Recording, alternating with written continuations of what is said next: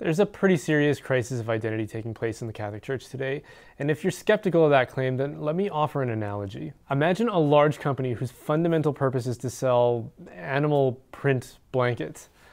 And in order to accomplish this task, they employ a large sales force. At the end of the year, when the company is going over its sales reports, they discover that they sold 10 blankets. Now, any reasonable leadership would look at that and realize that they've got a crisis on their hands.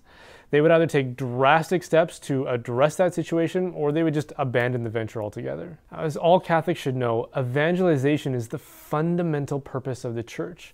This is the work of proclaiming the message of Christ and inviting people in to adopt the faith. Pope Paul VI said as much in his encyclical Evangelium Nuntiandi, which Pope Francis described as the greatest pastoral document ever written. In it he writes, "Evangelization is in fact the grace and vocation proper of the Church, her deepest identity."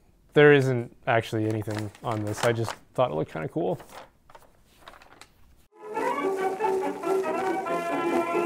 Now before I make my point, let me dispel what might be a crude association that some of you are jumping to. I am not comparing evangelization with sales. What I do want to compare is two organizations with different missions, but missions nonetheless. One is to evangelize, the other is to sell blankets. If any organization were to have such a catastrophic failure like our blanket sales force, there would be serious consequences to that. Now, I attend one of the largest parishes in my archdiocese, and last Easter we welcomed 2 people into the Catholic Church. I realize that addressing this issue is an intimidating challenge, but if we aren't embracing our identity as a community of spiritual outreach, then what is the point of keeping the lights on? If we are going to address this issue, then I think we need to diagnose why the faith has seen such a dramatic decline over the past century. There are a lot of things that we could point to, but let me focus in on one because it could have a big impact and it speaks to my expertise, which is our brand. By brand, I'm not talking about candy bar packaging. I'm talking about the impression you get when you think of something. Everyone, everything, and every organization has a brand.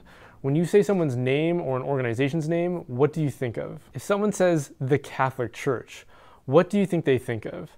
Do they think of a rich cultural and intellectual tradition? Do they think of social justice? Do they think of an authentic pursuit of truth, goodness, and beauty?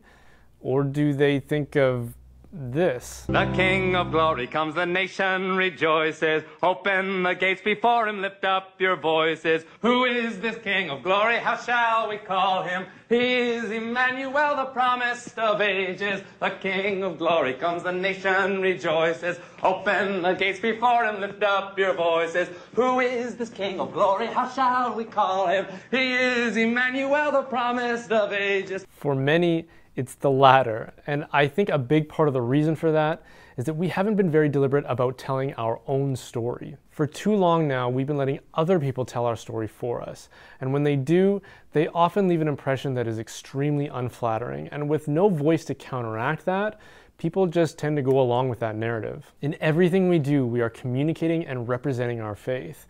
We are leaving people with an impression of who we are and what we represent. Now, this is especially true for our liturgy, our architecture, the practice of our faith, and our approach to communication. When we allow or encourage silly or trivial music to dominate our liturgy, we're signaling to Catholics and non-Catholics that our faith is silly and trivial. When we water down the practice of our faith so that it demands very little of its adherents, we're suggesting that this isn't something that people need to take seriously. When our gathering areas are plastered with bulletin boards that are decorated to look like they belong in a kindergarten class, we are fortifying the impression that Catholicism is for the simple-minded. When our church buildings are designed to look like shopping malls, we're reinforcing the idea that there's nothing of substance or value here.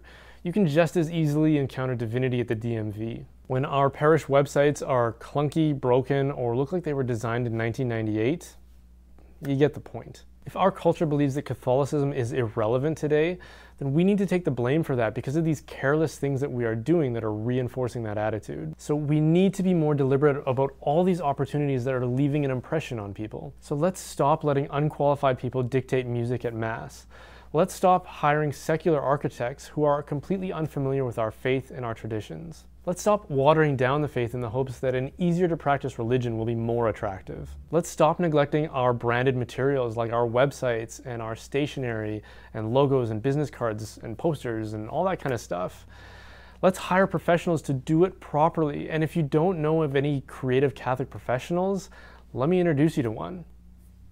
Hey, how's it going? Nice to meet you. Welcome to my studio office. The Catholicism that I know is bold, authentic, intensely spiritual, and filled with a rich tradition of communicating transcendentals in profound ways. Let's start reinforcing that impression in everything that we do.